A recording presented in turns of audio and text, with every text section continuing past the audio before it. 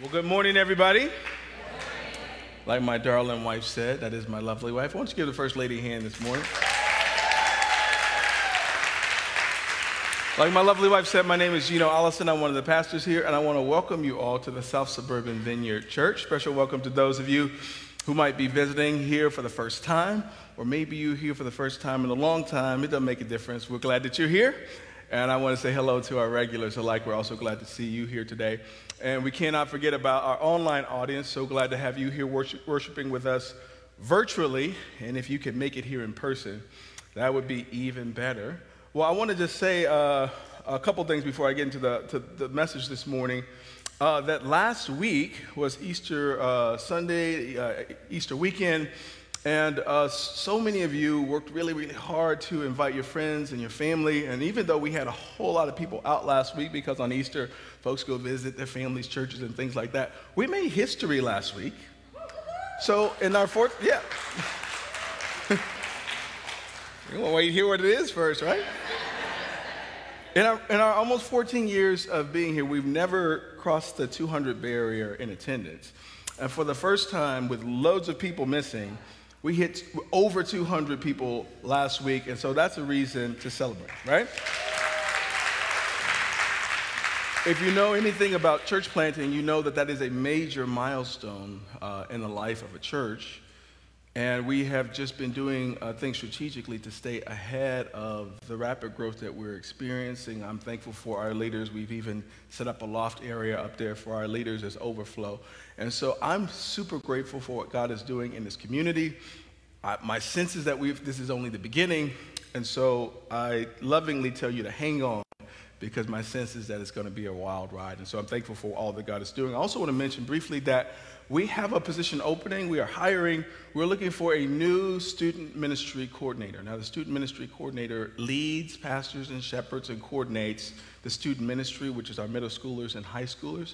So we're looking for a spirit-filled, energetic person to help take that ministry on this next leg of the journey. And so if you are qualified, if you can pass a background check, you love the Lord, and you love students, because that's important too, feel free to come talk to me or email us at info@southsuburbanvineyard.org. We're going to be sending out some information this morning. I'm told there are job descriptions on the back information table. And so if the Spirit quickened you in that moment when I said student ministry coordinator, come talk to me. We'd love to begin that conversation. Well, let me get to the word this morning.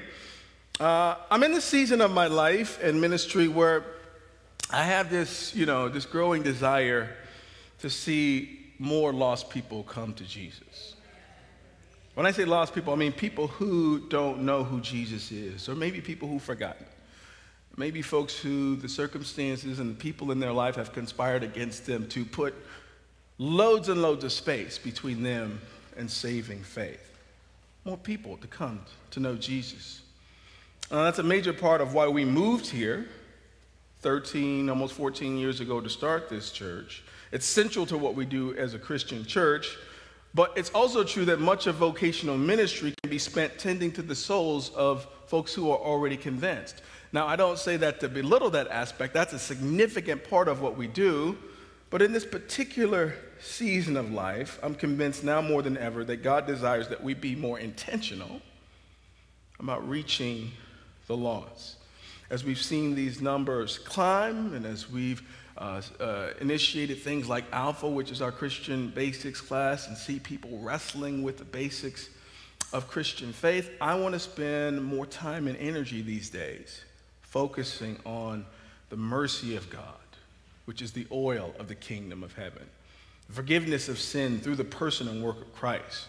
I want to explore the role and work of the Holy Spirit in bringing us to saving faith and helping us live the abundant life, which, by the way, next week we're going to start a brand new teaching series called Empowered, and we're going to spend about 6 or 7 weeks talking about the person and the role and work of the Holy Spirit, and so you don't want to miss that. But I want to lean heavily on God's heart for those who are lost and wayward, and I want to spend some time this morning. We almost exclusively teach in series around here, but on the heels of Easter weekend, where we talked about wrestling with doubt and pressing toward Jesus, I want to do a one-off message this morning on God's heart for those who are lost and those who are wayward, those who are lost and those who have wandered from Jesus. I want to talk about this for at least 3 reasons. The first is we need to be regularly reminded about God's disposition toward those who are lost.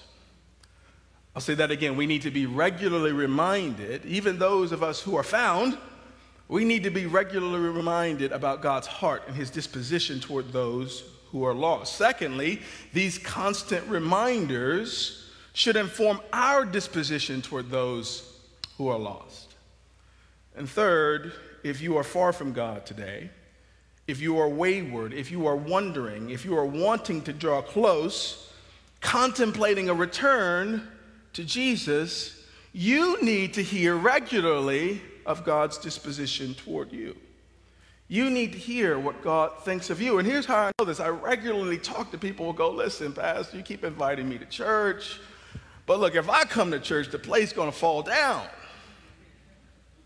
Lightning might strike it.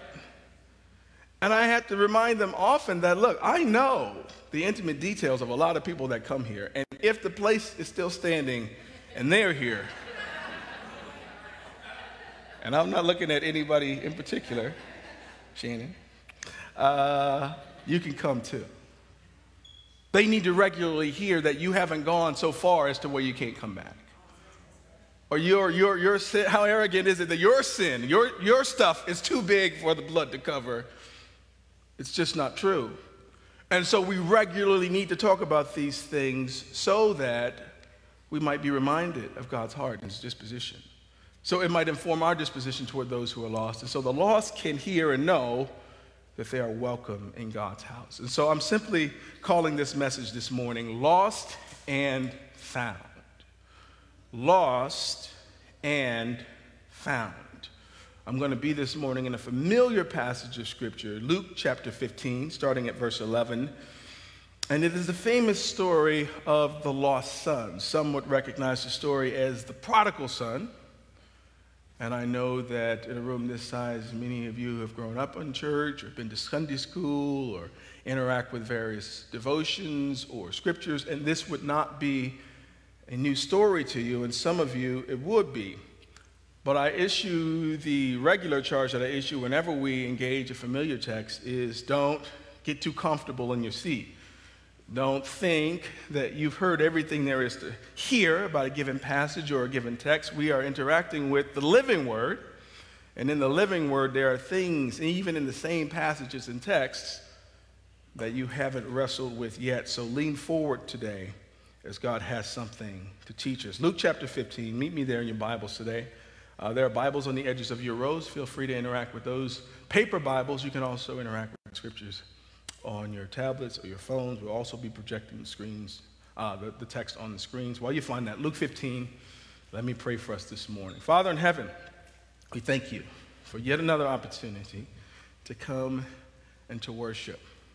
Yet another opportunity to put our legs underneath your table and feast on whatever you put there. And so, Father, I pray that you would put power in the words that you've given me to speak. I pray that the word would be effective today. I pray that it would do kingdom work. I pray that this would be helpful reminders for some, news to others, but no matter how it lands, on whomever it lands, Lord, may it move us one step closer to you today than we were when we came in the door. Come, Holy Spirit, do what only you can do in the strong name of Jesus. And everybody said, amen. Luke chapter 15. Let me set this up. Luke 15 opens with Jesus having more problems with the Pharisees, the teachers of religious law, basically church folks. We're the only folks that gave Jesus problems with church folks. Isn't that interesting? So in the beginning of this chapter, we see exactly what their problem was with Jesus. Verse 1 says, tax collectors and other notorious sinners often came to listen to Jesus teach. This made the Pharisees and teachers of religious law complain that he was associating with such sinful people, even eating with them. And I imagine Jesus, as he entertains these petty little things yet again, he goes, here we go again. Jesus and his haters are at it yet again. But Jesus being the master teacher, he implores the use of parables to get his point across. Now, a parable isn't just a story, because if you tell a story to make your point, you're at the mercy of the details of that story in order to make your point. Parables are made-up stories that are tailor-made for the point that you're trying to make, and so Jesus often told parables, or these stories that he made up, to illustrate really, really important points. And so in response to their pushback for him hanging out with sinners, Jesus tells a series of 3 parables. The first is the parable of the lost sheep. A fellow has 100 sheep, one gets lost. Jesus poses the question, won't he leave the 99 others, just like we sang in the beautiful song we just sung? And leave the 99 others to go and find that one that was lost, and in finding that one that was lost, carry it back on his shoulders, gather his buddies together and celebrate because he found the lost sheep. He says in verse 7, in the same way, there's more joy in heaven over one lost sinner who repents and returns to God than over 99 others who are righteous and haven't strayed away. Jesus puts in another quick parable to help them understand why he seeks after and hangs out with those who are lost. He tells the parable of the lost coin. A woman has 10 silver coins. She loses one. He says, won't she light a lamp, tear up the whole house until she finds it? And not only that, when she finds it, she's going to call her friends together and they're going to throw a party and celebrate because she's found her lost coin. And considering Jesus' audience, pious, important, perhaps even wealthy men, maybe Jesus thought, maybe these guys are a little too white collar to understand the whole sheep story. Perhaps these guys are maybe too well off to understand the value of one lost coin. Perhaps Jesus thought these guys need a more relevant illustration. Maybe they best understand the loss of a person, somebody important to them. First century Jewish culture, sons were really, really important. They were a man's pride and joy. And as quiet as it is kept, they were that man's retirement program as well, because your kids took care of you, right? And so to lose a son would particularly resonate with this particular audience. And so Jesus chooses to tell just one more parable in the series, and this is the parable of the lost son. Verse 11 says, to illustrate the point further, Jesus told them this story. A man had 2 sons. The younger son told his father, I want my share of your estate now before you die. And so his father agreed to divide his wealth between his sons. A few days later, his younger son packed all his belongings and moved to a distant land, and there he wasted all his money on wild living. Somebody say wild living. About the time his money ran out, a great famine swept over the land, and he began to starve. He persuaded a local farmer to hire him, and the man sent him into his fields to feed the pigs. The young man became so hungry that even the pods he was feeding the pigs looked good to him, but no one gave him anything. When he finally came to his senses, he said to himself, at home, even the hired servants have food enough to spare, and here I am dying of hunger. I will go home to my father and say, Father, I have sinned against both heaven and you, and I am no longer worthy of being called your son. Please take me on as a hired servant. Verse 20, so he returned home to his father, and while he was still a long way off, his father saw him coming. Filled with love and compassion, he ran to his son, embraced him, and kissed him.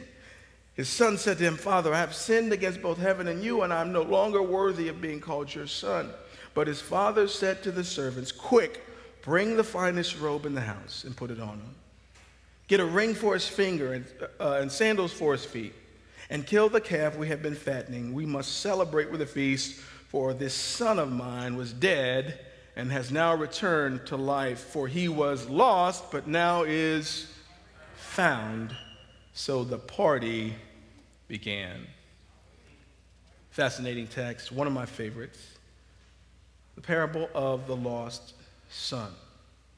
In case you haven't put it together already, this parable is symbolic. These characters in this story don't necessarily represent themselves, but they represent others in the story.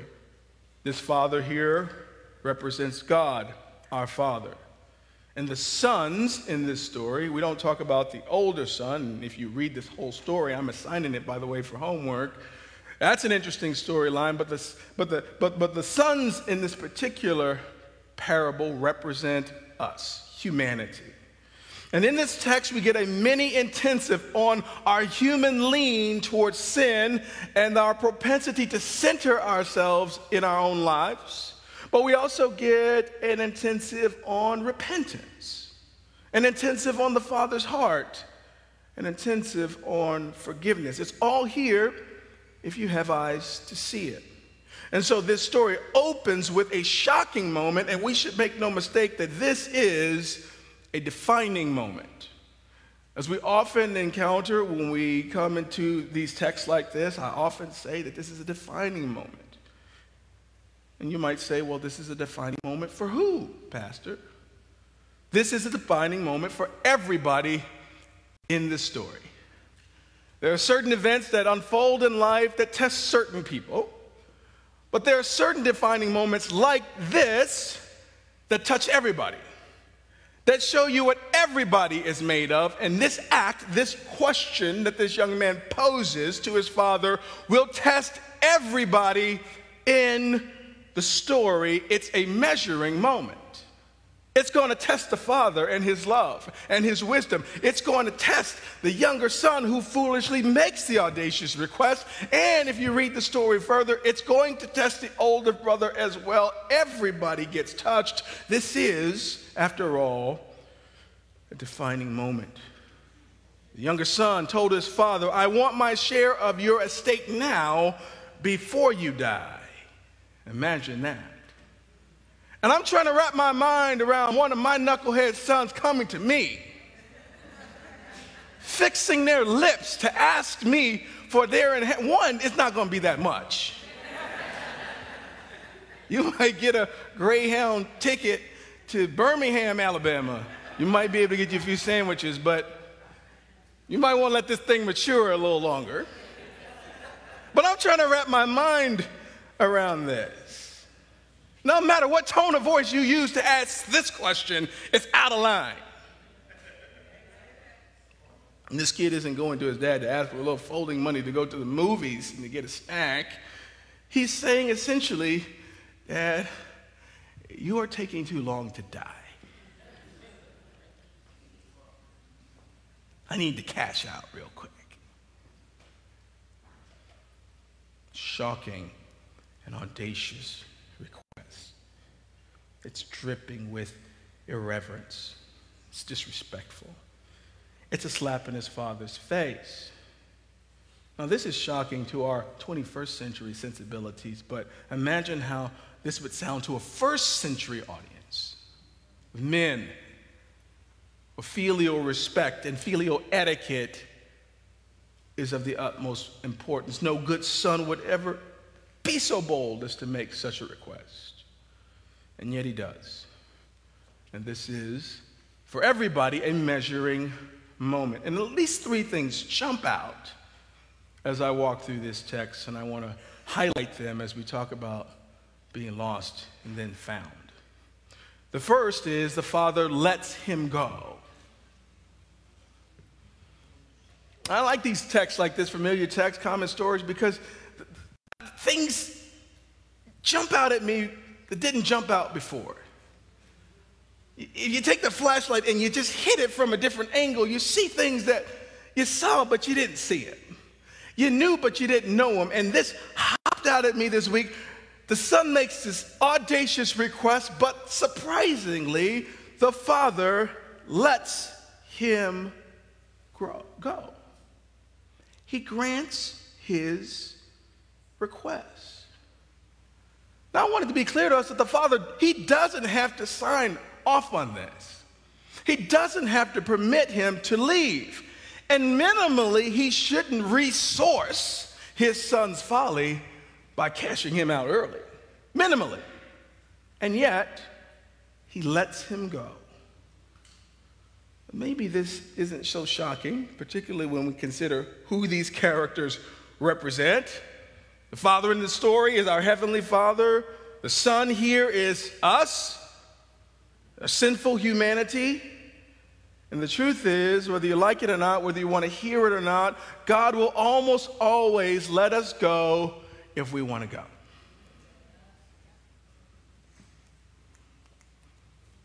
God will almost always let us go if we want to go. Let that sink in for a second. I love Paul's words in Romans chapter 1, verse 23 through 25. He says, and instead of worshiping the glorious, ever-living God, they worshiped idols made to look like mere people and birds and animals and reptiles.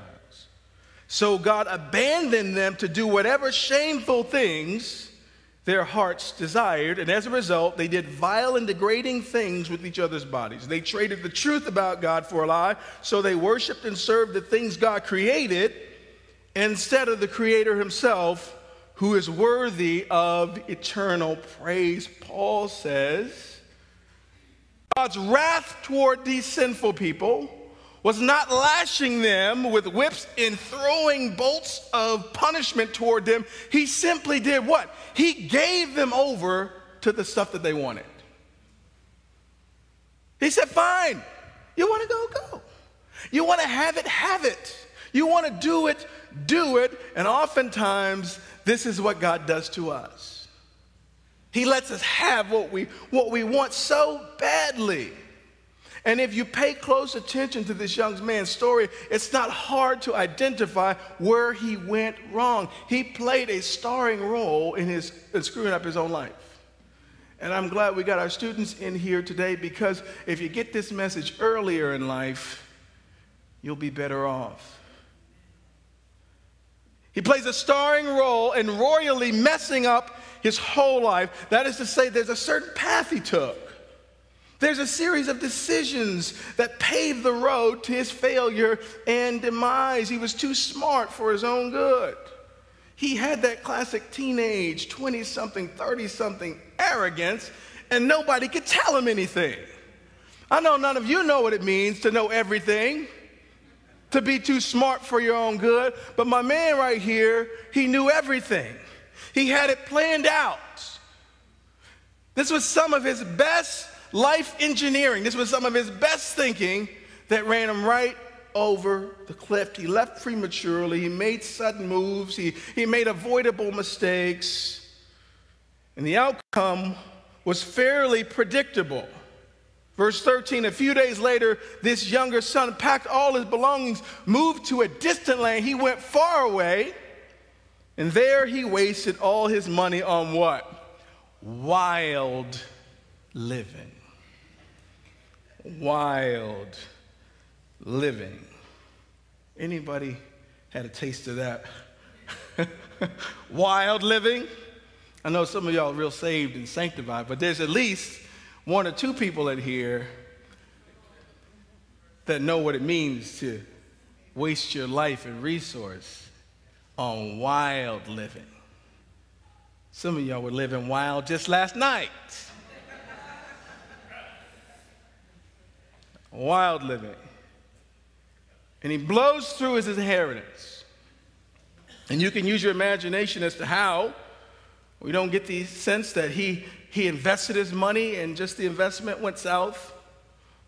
Or he was strategic and wise about where he put his money. Only the market crashed, and through some bad luck, he lost all of his money. No. He spent his money on wild living. Pocket full of money, which attracts a whole lot of good time buddies. And he, as the kids say, he turned all the way up with this money. He's in the club, he's making it, it rain everywhere, wasted it, blew through it, wild living. And as my late father used to say, he said, son, money can't say a word, but it will soon tell a fool goodbye. Now, that's the Reverend Gene Allison right there. You can thank him for that. And it's easy to look at this young man and go, what moron? And you wouldn't be wrong. But you need to remember that he is us.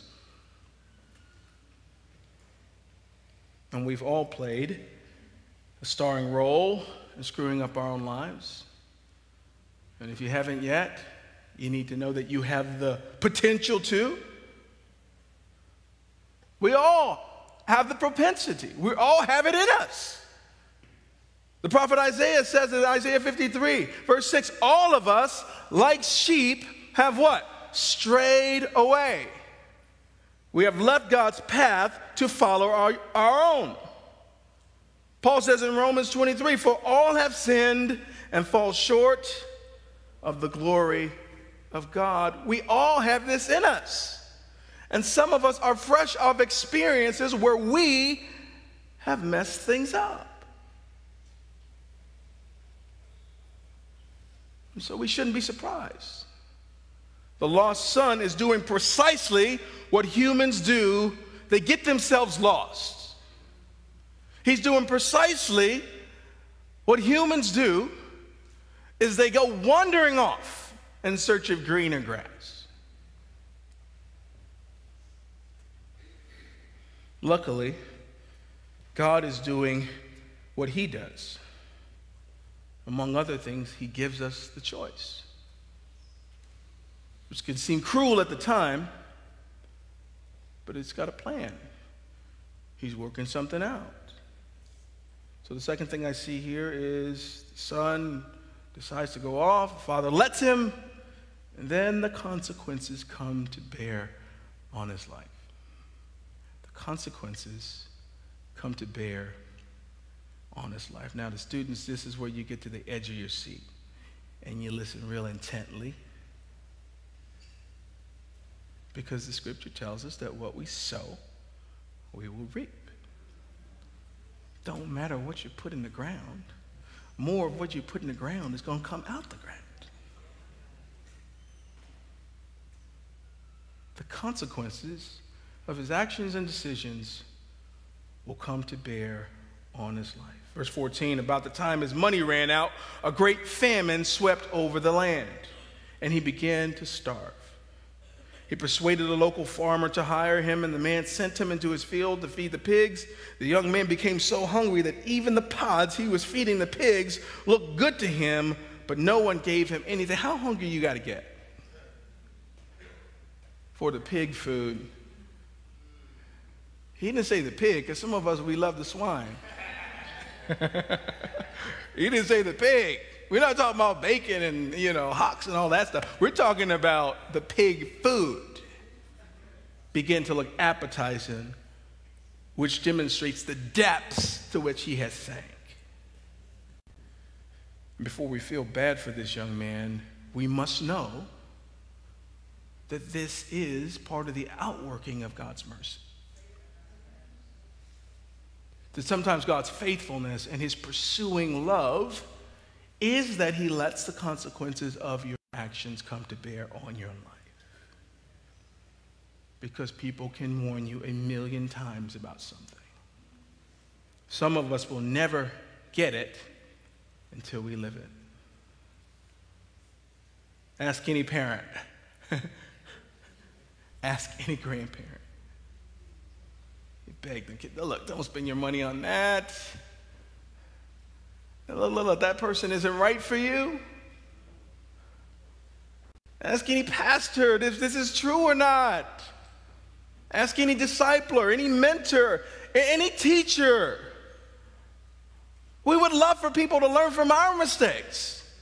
To hear us say, look, I just fell in that open manhole. Look, don't fall in there too. And 9 of the 10 people that you tell that will do what? They'll fall right in the hole. Some of us will get it because we observe somebody else not getting it. But most of us have to live it. This is why Paul's words in Romans chapter 1 rings true. God gave them over. We were itching to do something. We had to have that man or woman. You blew through all of the red flags, all of the flashing lights, and you were certain that though 1,000,000 other people were ensnared by their folly, you would be the slick one that would find a way around God's universal principle that you will reap what you sow. That you will be the slick one, that you somehow will harvest something better than what you put in the ground. Consequences came crashing down on this young brother. And the father says, go ahead, have at it. And his money ran out. His good time buddies ran out to get a low-paying job, and he's starving to the point that even the pig food looks good. This is lower than low. But I'm glad it doesn't end here. And I think it's helpful, maybe even necessary, to pause here. You're ever at the mall or Disney World or Six Flags, and you go up to the map and it says, you are here. My guess is that in a room this size, some of you would locate yourself at this particular moment in your particular story. You have gone your own way. And the consequences of your actions have been brought to bear on your life. This is like where you are. Or this is where you're headed. But how many of you are glad I got a third point to this sermon? And the third point is repentance and forgiveness happens. Yeah, we preach good news at this church. We're going to tell you straight, but this is a good news church. And so we encounter another defining moment where this young man and his father get to show us again what they're made of. Verse 17, when he finally came to his senses. I think the King James Version said, when he came to himself. He said to himself, at home, even the hired servants have food enough to spare, and here I am dying of hunger. He said, I'm a mess. This don't make no sense. I will go home to my father and say, Father, I have sinned against both heaven and you. I am no longer worthy of being called your son. Please take me on as a hired servant. Now, my question is, he left real wrong. How did he know that this would even work? He seems contrite, but he seems also certain that if he goes home and if he says this the right way and if he's contrite, he seems to know that his father will take him back. He was wrong. He was out of line. To say he burned the bridge is an understatement. How did he know? And I bet his father had let him know his whole life. In word, in deed, in disposition. That, boy, there's nothing you can do that you won't be my boy. I bet he told him all the time, you can always come home. If you steal the money, you can come home. If you do 15 to life, you can come home. If you start to doubt the tenets of our faith that we hold dear, you can come home.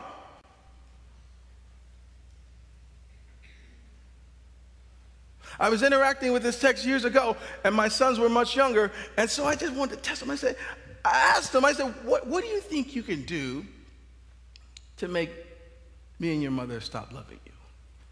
Now, what a father hopes is that he's done his job right, and the kids will just laugh him out of the room. Don't be ridiculous. Really? Come on, man. What are we talking about here? But they didn't say that. Their faces grew serious. Their eyes do that thing that they do when they start looking up and searching their mind for an answer. And one after the other, they thought of just some despicable thing that they could do. Like if I killed somebody, if I hurt you, and they just went through the thing. And I tell you, a little bit of my heart broke because they didn't know that there was nothing that they could do to ever disearn my love. And so in preparation for the day, I asked one of them real quick, and I said, and I got the answer that I was looking for, which means that I'm telling them the right stuff. He somehow knew that he could always come home, because his father had offered him and made available to him that reckless love that we sang about earlier, that reckless love that grants, in a sense, a pre-forgiveness. It grants a pre-forgiveness that anticipates mistakes. It budgets for failure and the absolute unimaginable to happen. It pre-forgives. And it conditions the relationship to say, no matter how far you've left, you can turn around and make those same steps to come back. And so the son comes to his senses and he hatches a plan. And after hatching a plan, he gets up. I love this language. He gets up. There's something physical, actionable, active about getting up from where you are and moving in the direction that you need to go, moving in the direction toward home. There's something physical about getting up, spiritual, mental, emotional, about getting your butt up. Because as hopeful as it is that you can always come home, you have to understand that the same distance that you have walked away, you got to make that same trip back. And my man went to the far country, so he had a ways to go. But I love that as the son gets up, physically, spiritually, emotionally, mentally, the father also got up.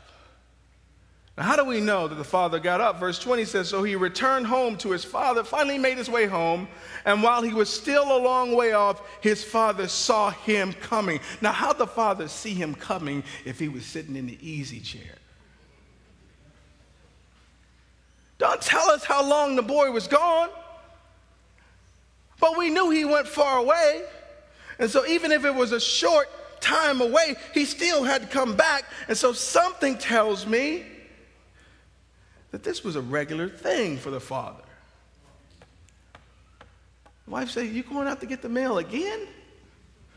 I'm just going to go check out and check on the flowers and get the mail out of the mailbox, and yet he's looking.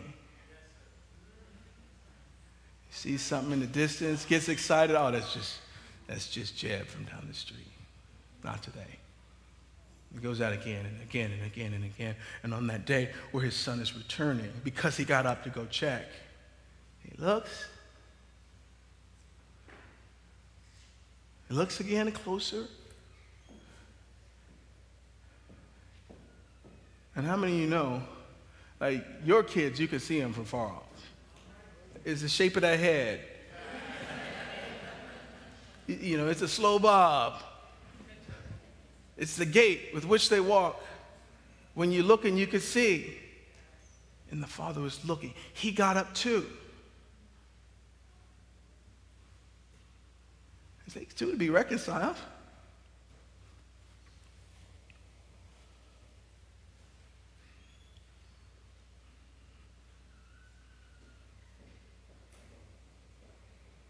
Filled with love and compassion, he ran to his son, embraced him, and kissed him. Look at this picture. In the ancient world, men, especially wealthy men, did not run. It was undignified. It was beneath them. And you certainly wouldn't run toward your snotty son, bratty little son that has embarrassed you in front of your community. You would not do that because you've got values. You've got standards. But in God's economy, forgiveness and reconciliation is an overriding value, which means it's more important than anything else, especially when the young man humbles himself to come home. He runs toward him, embraces him, kisses him, and the son goes, yeah, I got a speech. Get your speech out. Father, I have sinned against heaven and you, and I'm no worthy of being your son. The father stops him right there. He repents. Notice what he says, but notice what he doesn't say. Hey, Dad, if you were hurt by what I said, my bad. Well, I'm sorry you took it that way. What did he say?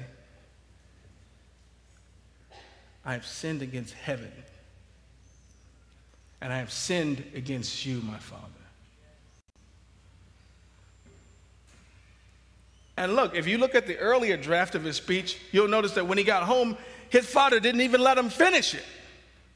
That's all I need to hear, my boy. Y'all go get a ring for my man.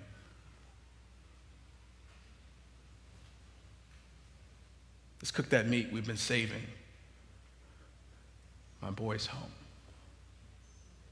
Now, why am I taking the time to meander through this story? Because God cares about the lost. Now, what started this whole series of stories is somebody asked Jesus a question. Jesus didn't like their tone, but he had to speak to it for their sake and for ours, because we'd be reading it thousands of years later, and he needed to drill down his disposition toward those who are lost. Why am I hanging out with sinners? Because I'm what they need. Why am I hanging out with people who are spiritually sick? Because I'm the great physician. Where else are they going to go? Who else is going to tend to them? Not to mention, I'm trying to set an example for the disciples and the disciples of the disciples and the disciples of the disciples of the disciples, so they can get my heart for the lost. So that they would never ever forget that this is what it's all about. You can shut these lights off. You can raise this stage. You could take away the singers and all the stuff, and what would be left? Where the lost people at? What are hurting and broken? That's why we do all this. That's why we sing and pray and preach. Of course we want to perfect the saints, but there are people who are dying and going to hell, and Jesus would say to us, don't you ever forget why you've been commissioned. Don't you ever forget what this is all about. And for those of you who are lost, and worship team, you can come up as I land this plane. For those of you who are lost, don't you ever forget that no matter what you've done, no matter how far you've strayed, that you can always come home. Now, I'm talking to at least two categories of lost people when I say this. I'm talking about those of you who have never surrendered your life to Jesus. You've never surrendered your life to Jesus. Now, the fact that you're even listening to me means that there's at least some curiosity. But I talk to enough lost people to say with certainty that they don't always know that Jesus would have them. They don't always know that they are welcome at his table. And if you're here and you hadn't heard, or if you're here and you heard it and you didn't believe it, may I say it plainly and without equivocation, Jesus wants you. He's searching for you. He's drawing you. He's inviting you. He's pursuing you. He's looking for you. Others of you used to have a connection to Jesus. You used to have a connection to saving faith, and something happened. Someone happened.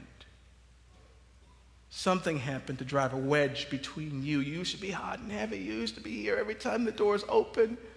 There used to be a white-hot passion for the things of God, and then something happened. Maybe it was the COVID shutdown that robbed you of that discipline and rhythm of engaging regularly. Maybe you drifted. Maybe you start seeing somebody, and they weren't quite engaged, and they weren't quite excited about Jesus, and something or someone pulled you away, and you are in the far country.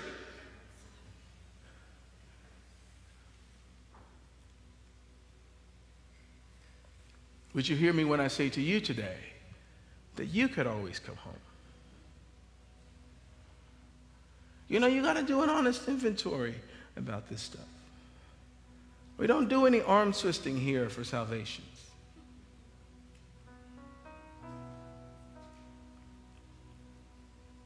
We don't demand that you come down to the altar.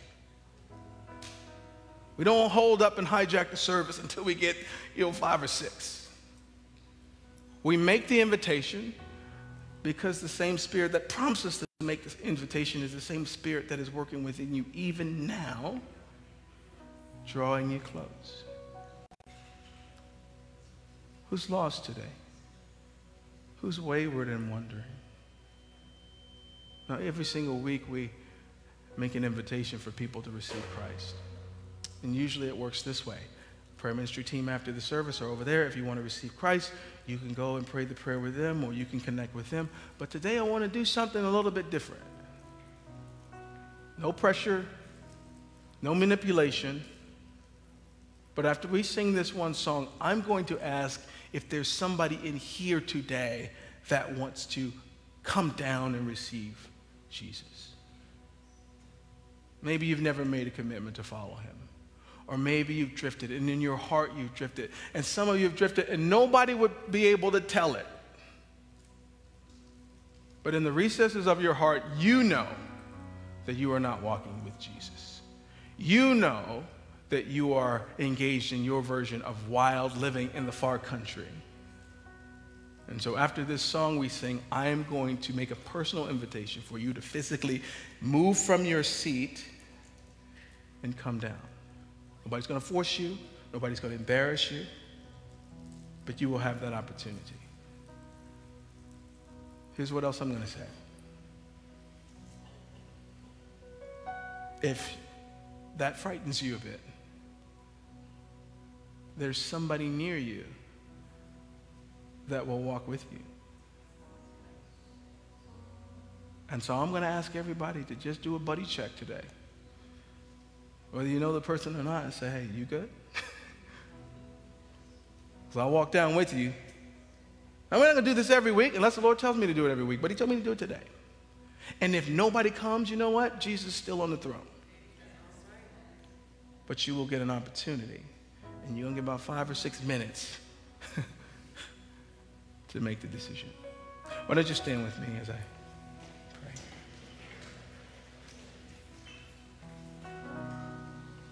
God, I thank you that the lost don't have to stay lost. That you've created a home, you've created a place for us where we can draw close. And you're doing something in the room, you're doing something for those watching the stream. And I pray, Father, that we would listen and respond to what you say. That the lost would come home today. That those who are wayward and wandering would make their way back. And that today would be the first day of the rest of their life. Come, Holy Spirit. In Jesus' name, amen.